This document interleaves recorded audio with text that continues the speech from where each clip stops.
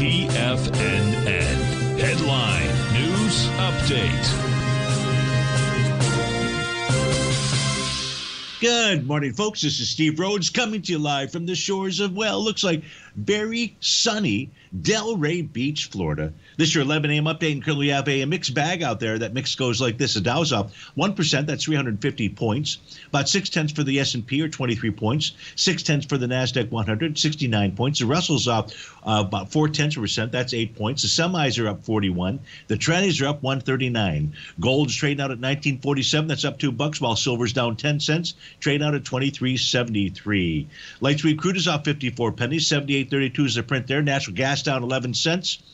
And the 30-year Treasury is up 11 ticks. Let's go take a look at our 9-panel market update chart. We'll begin with taking a look at the ES Mini. We can see prices consolidating with inside that new profile that formed 2 days ago. Resistance is at 40.88. Support is at 4,005.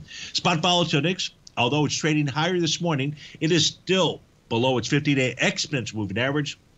That currently is printing out at 21.31. That's the level price needs to close above in order to suggest that the sellers have a turn at the markets out here. If you take a look at the NQ, also like the ES Mini, consolidated with inside that new profile, you've got support at 11.808, resistance at 12.208. Speaking of consolidations, let's go take a look at the U.S. dollar index. It is consolidating between 101.40 and 102.23. Well, let's continue with the consolidations. Gold, silver, light sweet crude. Gold is trading between 1930 and 1961.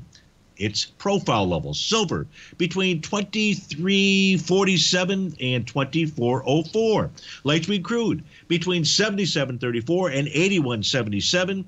And natural gas, if it closes, if it closes below 268, it negates its Rhodes momentum indicator bottom, suggests we still have lower price to go. And the 30-year Treasury, even though it's up a few ticks, it is trading between support and resistance. Resistance is clearly at 132.15. That's a prior swing point. And support right now is the top of its daily profile, and that's up at the 129.04 level. So it's all going to be about the Fed.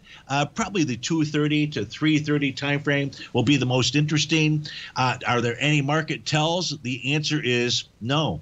I don't see a single one.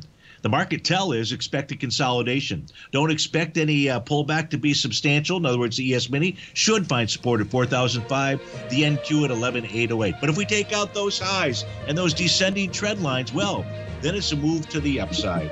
Folks, stay tuned for the Trader's Edge show. But if you're off to start your day, please have a wonderful one. And we'll look forward to seeing you again soon. Take care now.